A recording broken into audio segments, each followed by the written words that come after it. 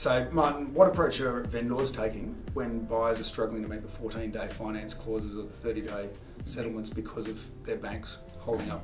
Well, selling a house normally is a pretty complex emotional time. I think with the added complexity, the added nervousness in the market, I think vendors, if they're not managed properly and there's not a really good communication process, I think we are seeing much higher stress levels. We're definitely seeing a higher degree of anxiety, all those normal emotions, but they're just multiplied.